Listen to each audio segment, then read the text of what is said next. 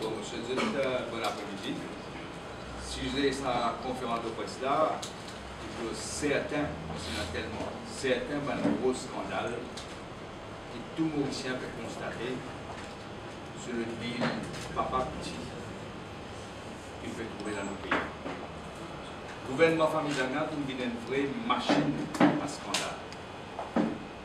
C'est une confirmation aujourd'hui que c'est une vraie mafia de l'immobilier.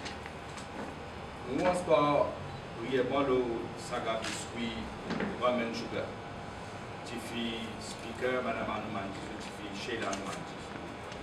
D'abord, personne ne connaît qui vient de ça. Si vous avez Duty Free Paradise, Carlos, Carlos, Caroubir, étant journaliste L'Express, Mandi, qui mène un contrat, il dit pas connaît, ici, il ne pas connaît, c'est marketing de comme ça. Demandez s'il connaît l'adresse compagnie Ramen Sugar, c'est l'adresse du speaker. Je n'ai pas connu ça du tout. Et ici, côté marketing, il y a d'abord des explications, personne ne parle d'explications. À l'école de la presse.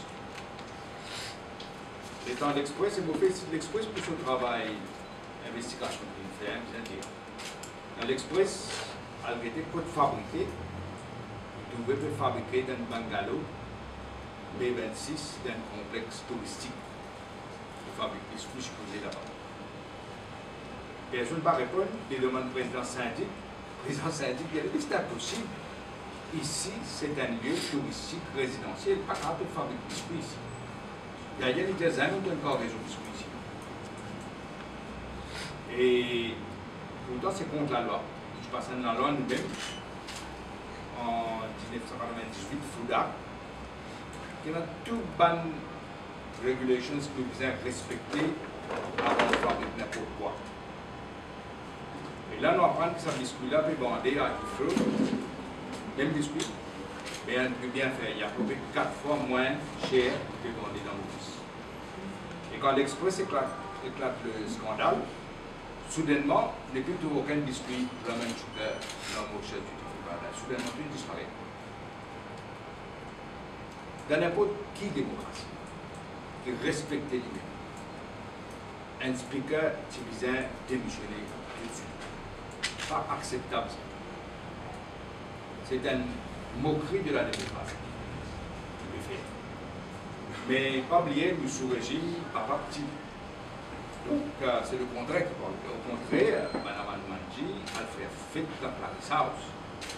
Tout le monde représente un médecin.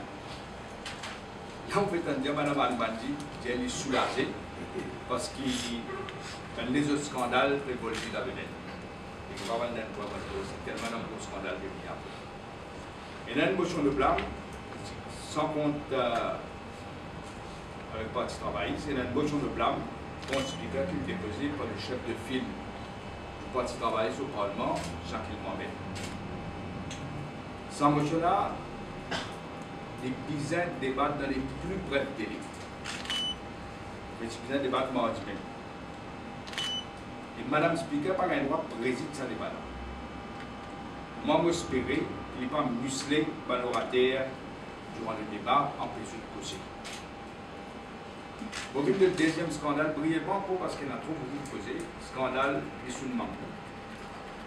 Explique-moi où qui m'est incapable. Bissoun Mango, seul soumissaire pour 43 véhicules de l'expérience. Et tu sais, personne n'est intéressé au véhicule. Mais tu sais, le connaît qui s'en va dans un véhicule, l'a fait vendre, une fabrication. C'est la fabrication. 40 000. Et le véhicule là, il coûte 43 véhicules, il coûte 6,5 millions d'euros. Et là aussi, je dis, il refuse de payer la totalité. On peut espérer ça pour write-off. Mon write-off, un paquet d'affaires dans Maurice, sous le gouvernement par petit. Il faudrait qu'un administrateur ex-PAI serve une mise en demeure à la Cour suprême, et la Cour suprême ordonne saisir sa 43 véhicules. Les là, soudainement, il retrouve des points 8-6 millions de roupies, il paye tout ce qu'il doit, ce qu'il reste. Un monde qui peut déclarer que seulement soudainement, quand se descend au pied, il a payé 30 000. Et quand on pose des questions, il y a colère, la colère, elle dit, mon père, non, aucun compte pour rendre. Aucun compte. C'est typique. Gouvernement dans cette l'armée, comme en Ilgaïen, disait government is government, je peux faire ce qui s'occupe, je te fous pas mal de l'économie publique, et ce que tu veux dire. Mais c'est encore plus grave. Je dis, on ne peut pas souligner. C'est encore plus grave. C'est énormément de gens qui fait mettre de casse dans l'ancien BAI, dans le super cash call, qui ne peut encore gagner une casse. Encore plus attendre. Pour les autres casse pas payer. Les besoins de Mango peuvent gagner 43 véhicules pour J20. Mais ce qui est important, quand ils peuvent gagner ça pour J20. Les là, ça va être des gens qui mettent de casse, qui peuvent attendre pour récupérer cette casse. Là, c'est moins l'argent qu'ils gagnent. De gagner pour capable payer ça va être des gens ex-clients de la BAI là. C'est eux qui sont victimes maintenant. Et pour faire un rappel, ça même des gens qui gagnent bail pour le Val avec un écoute de Jackman. Les spécialistes, ça comme sur propriété privée, il y a qui Camaron, côté de proche, côté de famille de Jackman, côté de proche, et on va dire pour lui ça. Et quand on a fait pour le gouvernement. L'État devenu au pouvoir, nous donne tout ça là, on va agir juste comme ça. Nous faisons l'enquête. L'enquête confirme tout ce que tu nous dis. Et nous reprenons, ça va être le Val-là. Moi, je ne suis pas d'accord. Pas d'accord du tout. Il poursuit le gouvernement pour millions de roupies. Il poursuit le gouvernement. Au gouvernement à l'époque. Il y a la Cour. La Cour dit que le gouvernement a raison qu'ils ont race sous bail. Nous avons entendu faire tout quartier des mosses pour gagner sous bail. Pour faire connaître ça même des gens qui nous commettent forgerie. Forgerie, nous ne causons rien.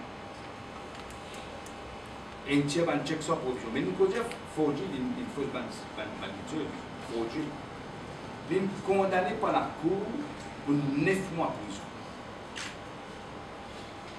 Ce qu'il fait, il ne pas aller à la prison. Il fait l'appel de la Cour suprême. La Cour suprême maintenir sa condamnation. 9 mois de prison. Et du coup, il y a endetté, tellement il prend bien dans la prison, il perd la prison. Il a fait l'appel Privy Council.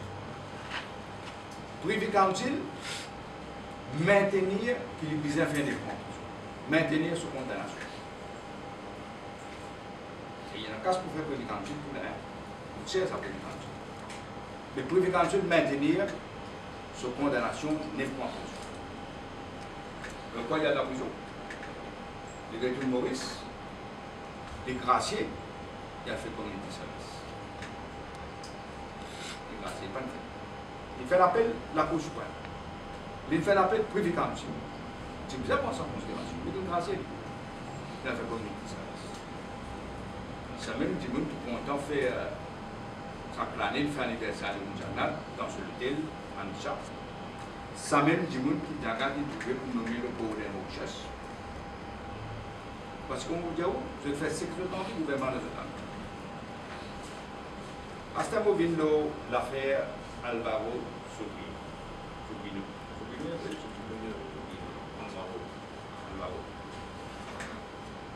C'est le plus grand scandale financier qui nous existe. Le plus gros scandale. Les bons m'ont fait un rappel qu'en 2014, en juin 2014 pour être précis, Alvaro Sobrino fait une demande au BOI pour opérer en Maurice. BOI, parce que nous croyons dans une institution indépendante, BOI fait ce due diligence et rejette son application. Rejette. Vous voyez, quand un étranger vient de Maurice, il fait une demande au PMO, en tout cas comme un petit premier ministre, de nationalité, ou bien pour votre résidence, parce qu'il fait un gros investissement. Il a dit, pourquoi quand il vient de PMO, ça veut dire qu'il donne la table. Il donne la table. il y a le Home Affairs Department, vous ne pouvez pas il y a le Home Affairs Department. Là-bas, je fais du due diligence. C'est qui m'a fait ça? Contacter Interpol, mais contacter aussi World Check.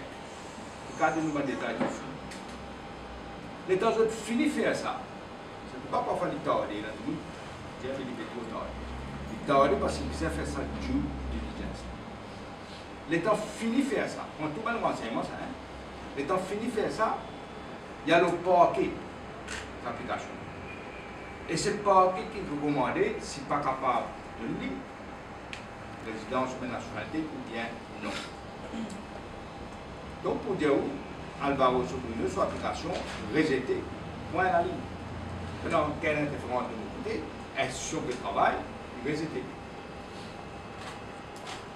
Mais qu'il fait? Il revient à la chose quand il trouvait famille Dagna une élection décembre 2014.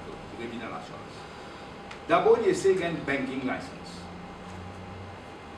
Communiqué PCL, très clair. Je tiens qu'il y ait une étude pour faire une discussion qui mène pour gagner une banking license pour payer la banque. Mais qui avait gouverné la banque, faire ce due diligence, comme on est supposé faire, et les refuser. Là, il y a une petite confusion. Le ministre, si c'est encore une dire que la banque fait une rejette sur application. Une banking license. Mais la banque centrale, des jours après, tient de communiquer. Et communiquer, c'est pas pour gouverner la banque, par le numéro D, gouverner la banque centrale. RAMGOOLAM, qui vient dire jamais ne pas faire une application. Je vous rappelle que c'est ça même RAMGOOLAM qui se tire sur casse, pareil comme famille Diagna qui tire sur casse, au milieu de la nuit, depuis Bramber Bank, avant que les autres révoquent la licence Bramber Bank. Ça me rappelle un délit initial. Un délit bien grave, ça donne pour qui démocratie, sur le Premier ministre, sur le ministre, sur le niveau de la banque, tout ce qui s'en allait. Et ici, tellement, on est mort, il y a passif ou tolérant, on va dire ça passe. Ok, bon, on arrive ça. Délit initial peut dire qu'il y a une information privilégiée qui le public ne connaît. Parce que pas tout ça, c'est la case d'un Bramber Bank.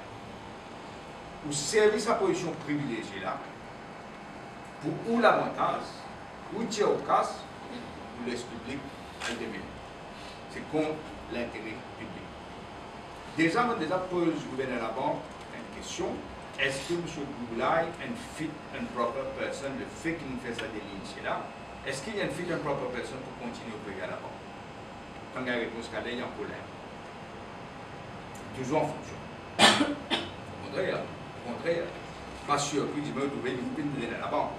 Il y a une promotion qui à la banque même. Pas surpris du tout parce qu'il va avec un qui est au pouvoir. Mais au fait, vous besoin de dire où ça communiqué qui la banque de Boris est là. Comme en anglais dire, economical with the truth.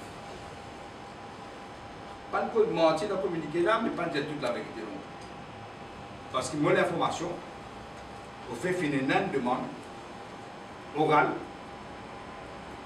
au gouverneur de la Banque centrale pour une ligne sur banking license. Il y a une pression le gouverneur central, la Banque centrale, pour une ligne sur banking license. Mais le gouverneur finit dire, voilà, si tu as mais il finit dire qu'il est dans le fit and proper person. Il ne pas dire qu'il y a un coup. Il dit qu'il est dans le fit and proper person. Moi, je félicite lui là pour résister à sa pression. Mais qu'est-ce qu'il fait? Pour contourner gouverneur de la Banque centrale. Qui pourra venir faire? Lui, dans son budget de 2016, il introduire un nouveau système de banking, appelle ça Investment Banking License. Pas existé avant ça. Et c'est FSI qui peut contrôler. Donc, vous bypass la Banque centrale. D'ailleurs, je nous resservi le mot bank quand vous êtes FSI. Je resservi le mot bank. Nous avons le nom de Azabank. La Banque centrale retire notre attention que sous le Banking Act, personne n'a pas le droit de servir le mot bank à moins que la Banque centrale ait une licence pour opérer de la banque. Et là, je viens qui fait, je viens dans ce budget avec le concept de Investment Banking License. La loi passée, 22 jours après, seulement 22 jours après que la loi passée, M. Alvaro Sobrino fait cette demande pour une Investment Banking License qui est approuvée tout de suite. Approuvé tout de suite. Au fait, Alvaro Sobrino, c'est le premier du monde qui bénéficiait de ce changement qui Pravinjangat a amené dans le budget 2016 pour le concept de Investment Banking License. Il y a le premier du monde qui gagne ça. Et les bons qui me fait le rappel, quand on présente un budget, c'est là qui préside tout ce travail pour le budget. Ça dit c'est le secrétaire financier des Mangal. Lui-même prépare le budget. Et aussi, lui-même chairman FSI qui vous donne pour approuver banking, investment banking. Même dit. Vous déjà fini de comprendre ce qui est arrivé. Vous êtes dans la loi de circumstantial. Vous avez trouvé un crime de circumstantial evidence là. Pour bien finir de connaître ce qui est arrivé, au moins dans le passé, vous avez même passé la loi et vous avez même décidé que ça n'a pour une licence. À cette posée la question, est-ce que FSI est au courant que BOI reset sur l'application en 2014? Est-ce qu'il y a une rôle de trouver? Est-ce que FSI est au courant que le gouverneur de la Banque centrale refuse de considérer son application globale?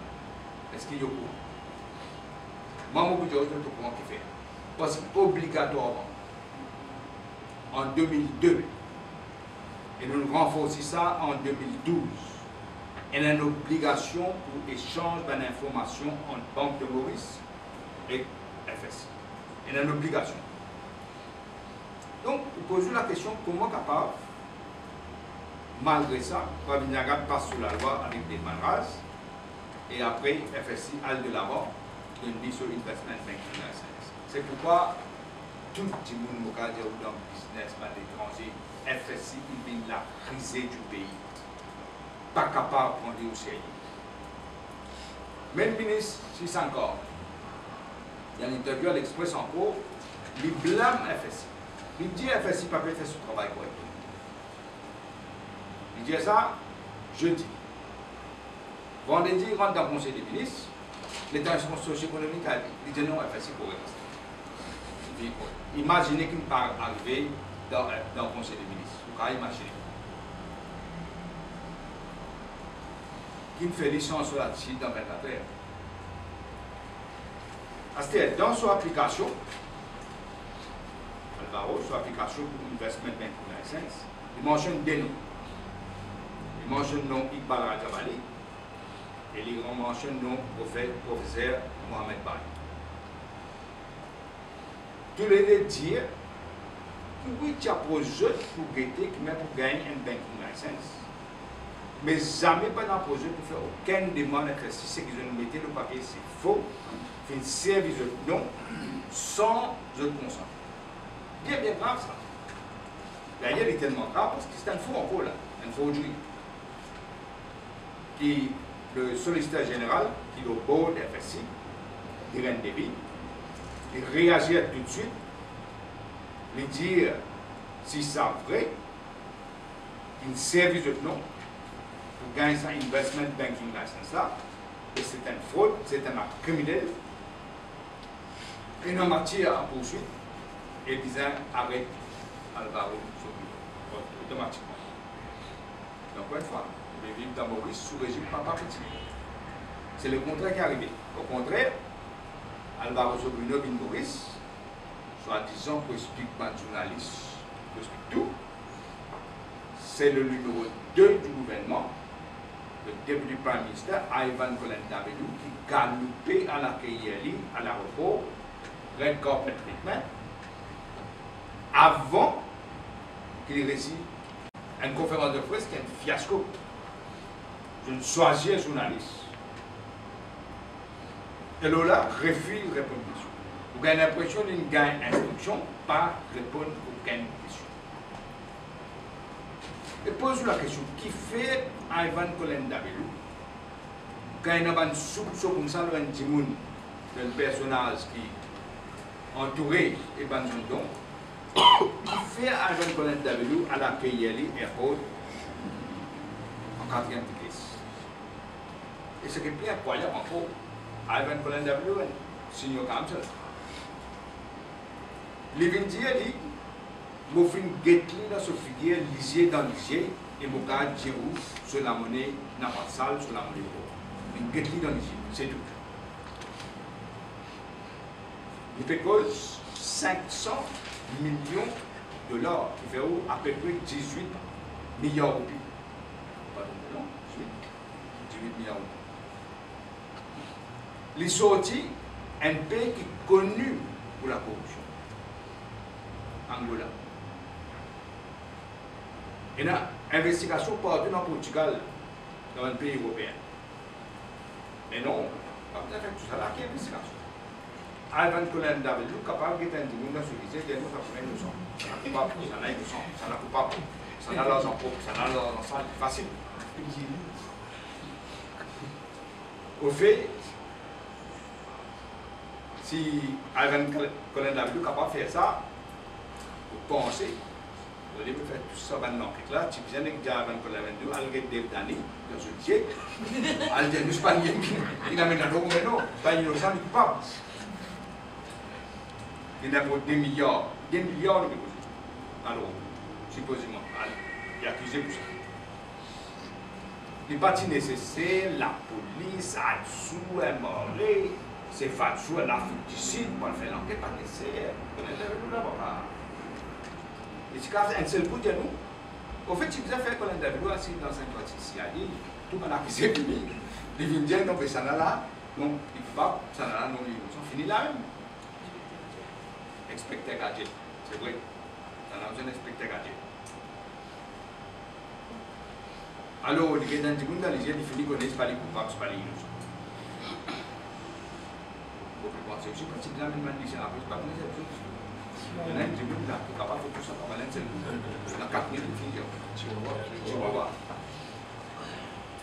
Mais qui fait, vous pensez, Ivan Colendabelou peut défendre Alvaro Sobrino avec une telle détermination, avec un langage violent, d'acquise la presse de faire une palabre, qui fait d'après. Et qui fait, pour Aminjana, fait une contourne gouverner la Banque centrale avec des mandages pour assurer qu'Alvaro Sobrino gagne un investment banking license. Je vais poser la question qui fait. Un premier ministre qui n'est pas fait élu par le peuple peut défendre Alvaro Sobrino pour ça. Et il y a sur la licence. Combien de cas il investit dans le bourse? Pas qu'on est là. Ce n'est pas l'investir, il n'est pas investi. Qui n'arrive pas de la bourse, qu'il n'empêche pas de jeunes avec l'accord de la présidente pour nous autres la bourse pour faire des titres de haut. Il n'a pas le Japon, il n'a pas le pays européen. Donc, les jeunes là, qui ont fait non, il quand tu es arrivé, l'université de Bourges, ils les amènent en contact. Vous voyez, sur une tienne, on fait une organisation là, pour aider les enfants, les jeunes, pour faire les titres universitaires. Et la personne ne va pas tout le temps. Alors, on passe ça comme ça. Et on fait 0. S'il n'est pas investi, et qui fait, il a acheté 7 limousines.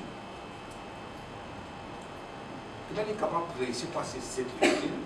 Apparemment, ce qui dit, nous faisons 40 millions, on ne va pas pouvoir aller 40 millions. On va y aller jusqu'à toi, l'enfant. Avec qui, parce qu'il est véhicule. Et qui fait là, c'est 7 limousines.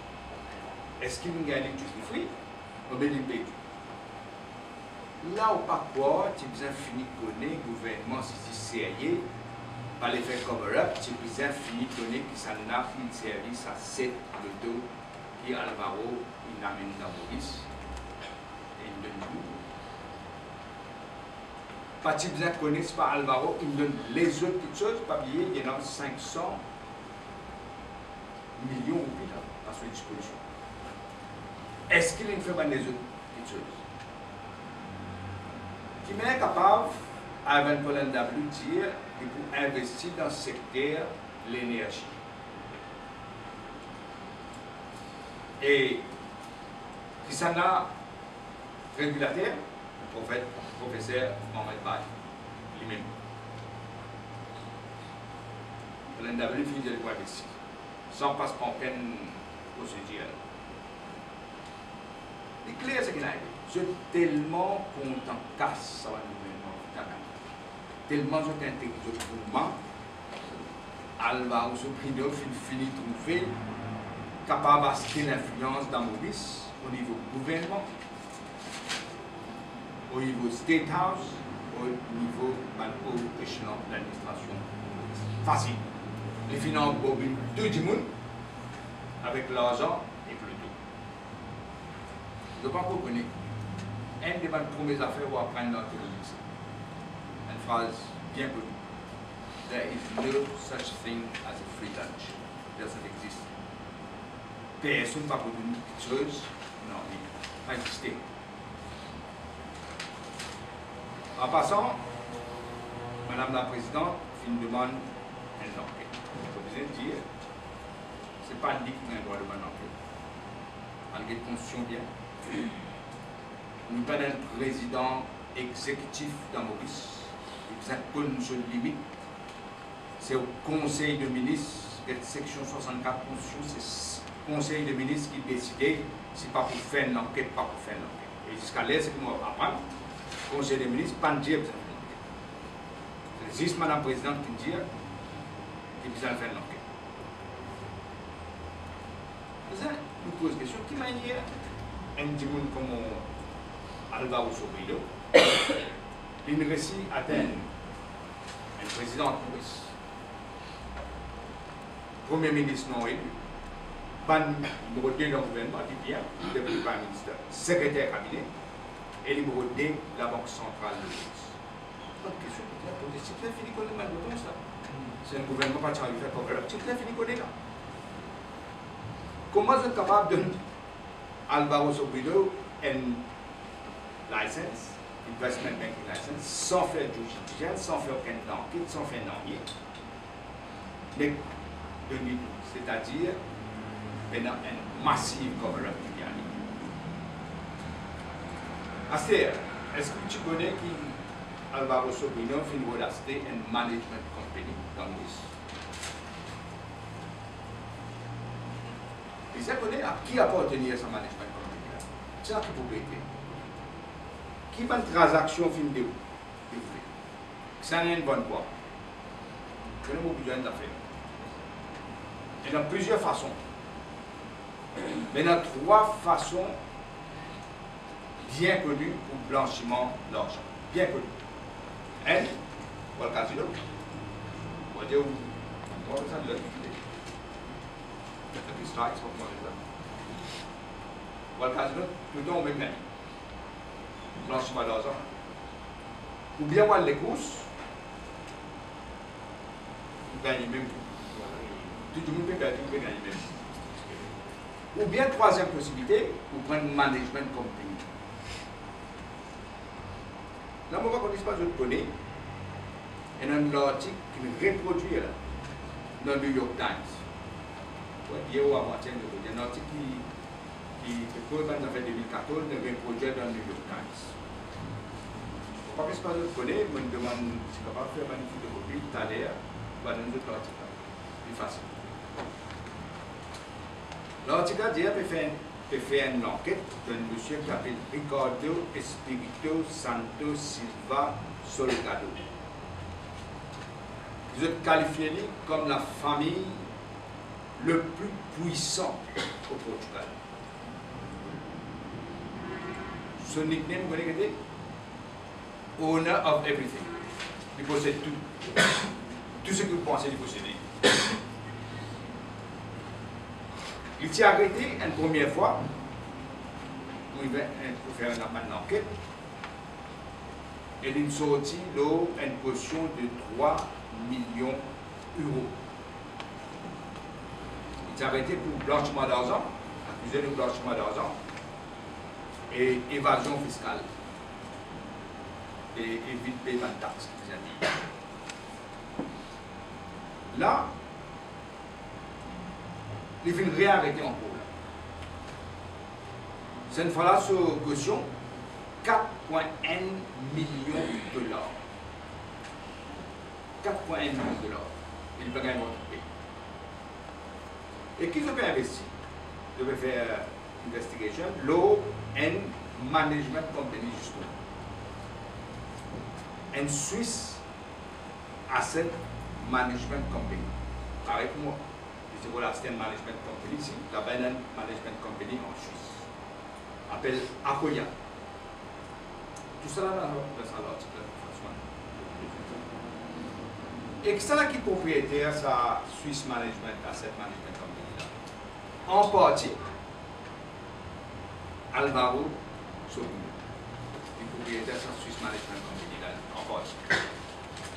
Et Alvaro aussi, CEO, une branche, la banque de monsieur Ricardo Espirito Santosito Salvagado, qui est dans la banque de Portugal, son main de la banque. Il y a même une branche de la banque là dans Angola. Et ce CEO, c'est nul autre que Alvaro Sobino. Au fait, il met son nom de ça. Sa investigation qui a commencé à Koya contre Alvaro Sobino, et non, la monnaie là-dedans, il y a pas de propriétaire. Une convention connaît quand? En 2011, à Portugal. Pour money laundering, blanchiment d'argent. Et pour aider les clients, pas payer taxes, avoid paying taxes, évasion fiscale. En 2014, je réarrête Ricardo Salgado,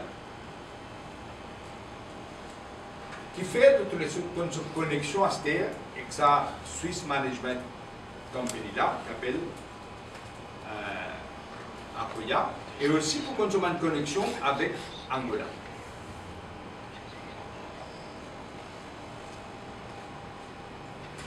Bloomberg,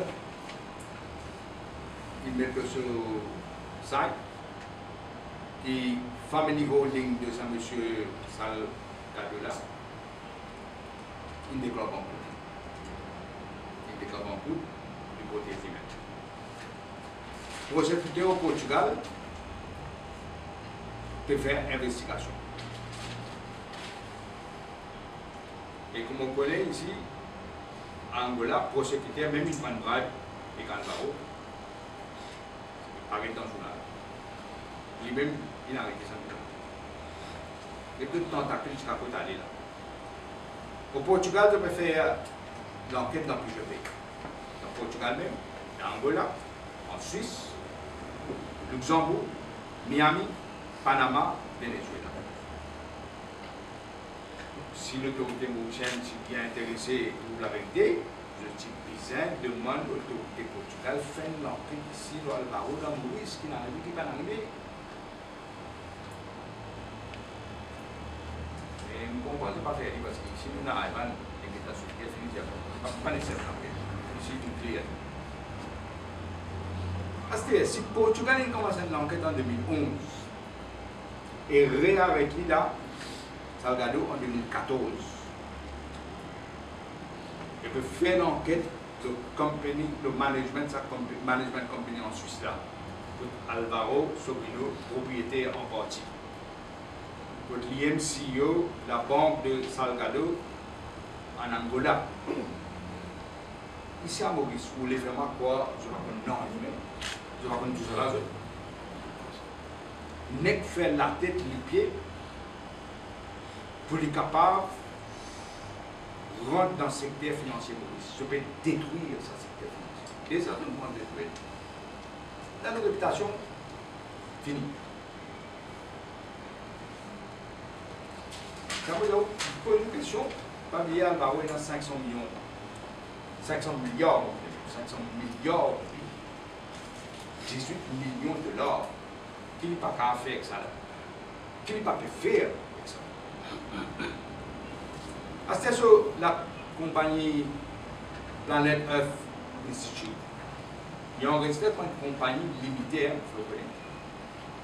Sur l'adresse à Londres, 49 bois plus square, les faire. Pas nécessairement de 200, mais les zones utilisées quand même pas. Est-ce qu'il connaît la salle adresse là? On va l'avoir, on va le pensionner, la personne. Est-ce qu'il connaît la 47 compagnies qui enregistrent le même adresse? Même adresse. Les faire. Mais pas la personne. Ça veut dire que c'est pas une shell compagnie.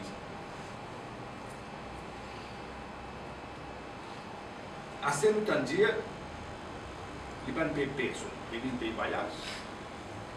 Il y a une paye per diem. Bizarre. C'est un problème président. Le président de Maurice est dans l'humilité. Si quelqu'un veut poursuivre Planet Earth Institute dans Londres, ou bien ailleurs, qui va y? Le budget est dans l'humilité. Comme un directeur. Vous reconnaissez. Et pour qui directeur, compagnie bien clair là, il y a ce que nous appelons une fiduciary duty envers la compagnie, le board de la compagnie. Il y a une obligation. Il est clair de dire que c'est une situation de conflit. Ce n'est pas possible. Et bizarre là, que le gouvernement arrête de faire comme ça. C'est qu'ils m'ont demandé de faire une full-fledged commission of inquiry avec un sitting judge. Il besoin un sitting judge. Et il besoin une full-fledged commission of inquiry. Moi, je pense que dans cette enquête-là, le président a step down, le vice-président. D'ailleurs, il n'est pas capable de faire cette commission of inquiry. Dave Manuel pas qu'à continuer de rester. Pas capable, devant tout ce monde là, de continuer de rester, de continuer secrétaire financier, de continuer chair de gouvernement. C'est impensable. Est-ce que c'est comme ça? Alors, moi, je dis, on ne pas de mécanisme. Je dis là, pas de banque compte, pas de chèque banque compte, un baril pas besoin de chèque banque compte, et plus tout banque compte. C'est là qu'il positionne pour la vérité qui n'arrive pas. Mais ici, pareil, cover-up. Non, il n'est pas arrivé. C'est pourquoi on fait une demande formelle d'une commission of inquiry avec un sitting judge. Pour que la vérité éclate. De toute façon, maintenant qu'il peut faire des là, la vérité là pour un parti exact. À ce moment-là, le scandale, importation de 2 milliards valeur héroïne par enfants de la case par une chane de plan enfants de la case. Il faut dire ce nom, dans une idée d'année que j'ai une dame de nation. Continuons bien. Dave Dani, sa connexion avec Pavinjanga, il est établi beyond doubt. Il est bien établi. Inutile Pavinjanga, votre distance avec Dave Dani à ce là.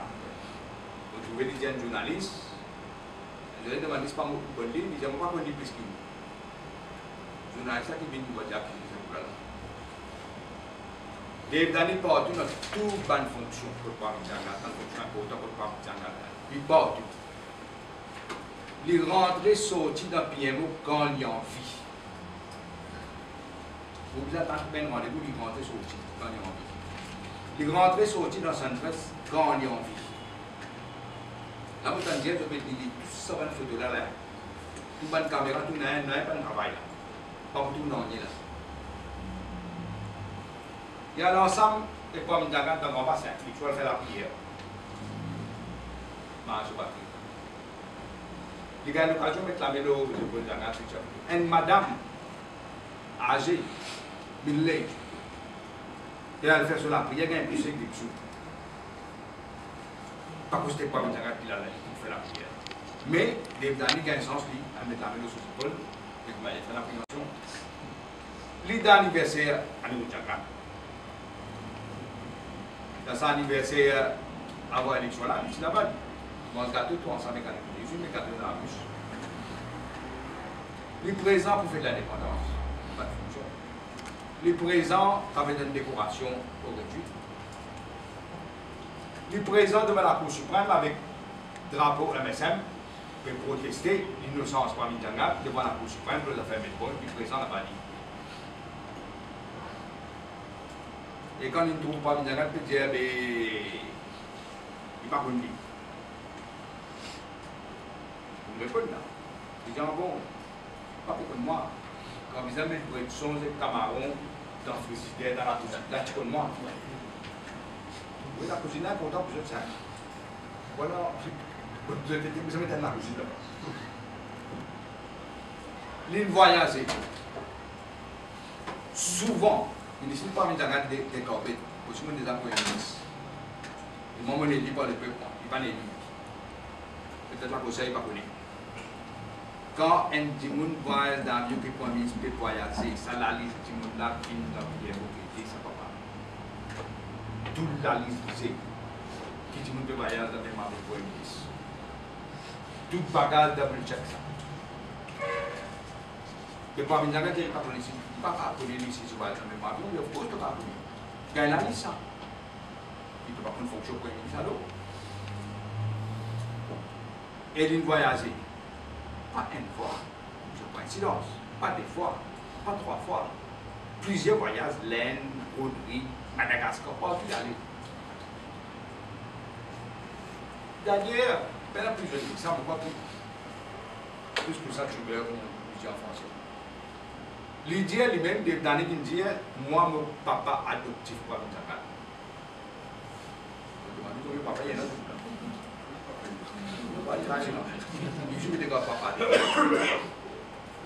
Et vous faire connaître qu'il y a une connexion directe et conseiller spécial par Mitanga qui appelle Fracassement de droit. Ça même petit monde qui sont frères, un tailleur, qui met 10 boutons dans l'info, mais il y a 110 millions dans le super casco. Pas pétant dans rien, ça me fait là. Non, il va bien. Fracassement de droit, vous regardez, il y a où al dans la case des Britanniques, souvent. Pas dire tous les jours, mais souvent. C'est-à-dire, les Britanniques, c'est que mon apprend quand il y a 40 établissements, ils sont sortis d'une famille. À l'acheter, valeur des milliards d'héroïnes à la couche. Classe moyenne. Vous voyez le petit monde. Parce qu'il y a une notion carrière. D'après mon expert qui m'a posé, pour acheter autant de l'héroïne, vous avez payé au moins, parce qu'il y a après un ratio entre 1,4 et 1,5, au moins vous avez 600 à 700 millions de roupies. Ça aussi, en devise étrangère. À l'Afrique du Sud, il n'y a pas de roupies. De l'or. Vous avez au moins ça pour acheter ça héroïne-là, pour amener ça. Le code ça passe sans souci. Et qui s'en a sur le cas de plancher. Je mets encore la police parce que je connais qui va arriver. Et non déjà des morts pour tout flanquer. Et non déjà ben demande la fait qui va arriver derrière Kido pour mettre tout le dos qui se pour tout le temps, ils ne sont pas. Pourtant, il a le droit. Tout à l'heure, vous trouvez là. Une pression pour bâcler l'enquête justement pour la sociale. Mettre ça dans les ultimes. Et là, une commission à l'eau qui peut se là. Vous demandez, plus autres votent là, non? Présidé par l'ancien juge RAMGOOLAM. C'est que nous avons connu à cette terre. Alors, on peut pas faire comme ça. Combien de fois avant sa héroïne-là fait une rentrée sans créer un temps? Combien de fois? Vous connaissez? Chaque fois, famille d'Anna de pouvoir, la drogue ne fait surface. 1983, héroïne, Pantamos, Tanga Polinis. On filme le péranger de Roland, touché. Sous Jagnat, Amsterdam Boys. Éclaté, Amsterdam. Pas Maurice. Et Amsterdam Boys, pour faire voler. Vous êtes condamné à Amsterdam. Vous êtes des hauts. Finalement, je demande Maurice, Red Carpet Treatment, VIP. Protégez. Aujourd'hui, avec Pavel Zagat, vous gagnez 5 dollars, ils ont fait la carte. Là, moi, mon information, depuis la police, l'information, on n'est pas capable de vérifier. On n'est pas la position pour vérifier. Nous pouvons dire un téléphone qui est dans l'île faire avec plusieurs qui nous tout est facile. Une photo pédé. Déjà connaissent pas les causer par Internet. Et c'est une cause combien de fois? Et c'est une cause par classe mentorale. C'est une cause combien de fois?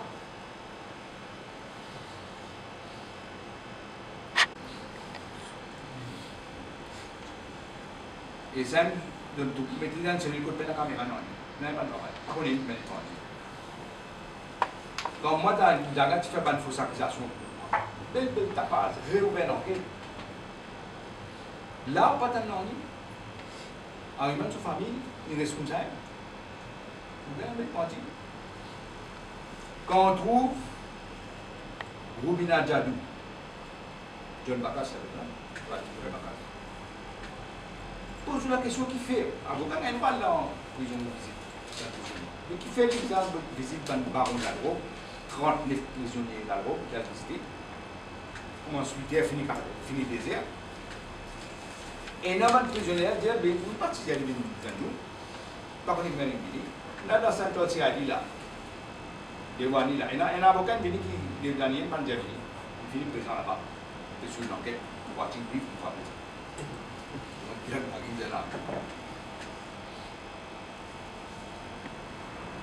Bizarre, connaît,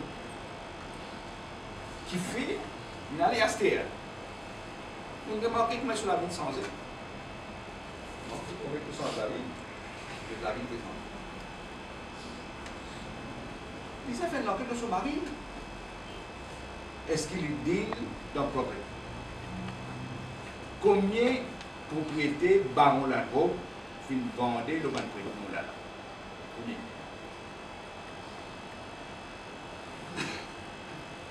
Vous êtes quand on a une mafia, il est clair que vous avez une mafia.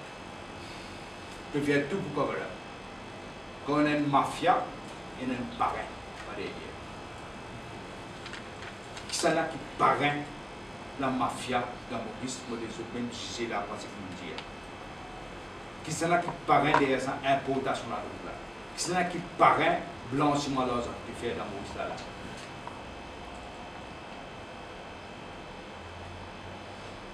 J'espère que c'est qu'il est d'année, je me mettrai dans une cellule, dans une caméra. Il ne peut pas dire, il finit par attaquer un robinet. J'espère. Et j'espère que la caméra travaille, en fait, même ça joue là, la caméra va travailler. Pour se parler de la Maurice. C'est pourquoi les clés aujourd'hui qui nous sont gouvernés par une mafia qui s'appelle pourritière qui persiste dans le gouvernement là, sans la balle du peuple, un premier qui n'est élu, qui n'est pas élu par le peuple, pas choisi par le peuple, nous disons cette pourritière là qui le gouvernement aller. Parce que je peux détruire nos pays, je peux détruire nos jeunesse. Mafia et son parrain, ils ont envolé. Bizarre, tiers autres dans le gouvernement. Sinon, il est trop tard pour sa pays. C'est pourquoi nous commençons une série de congrès. Peut-être pas dans le meeting, mais congrès, surtout. Pour dénoncer ce qui est arrivé dans le pays. Pour faire une jeunesse connaît plus important que tout là, empêche l'avenir à travers la loi. Pour faire des parents connaître qui souffrance de jeunesse peut passer là. Et pour passer encore ça gouvernement rester chaque jour de rester en plus. C'est pourquoi nous avons commencé une série de congrès à travers le pays. Nous commençons le 12 avril dans la circonscription numéro 11. Après ça, nous parlons dans le numéro 2 le 21 avril. Après ça, nous parlons dans le numéro 15 le 28 avril. Après ça, nous parlons FLAC le 19 mai. Après, nous prenons les autres calendriers en compte de la fur et à mesure. Alors, c'est que je pour dire, mais dans copie, ça, dans ce cas, peut-être que vous vous intéressez, vous allez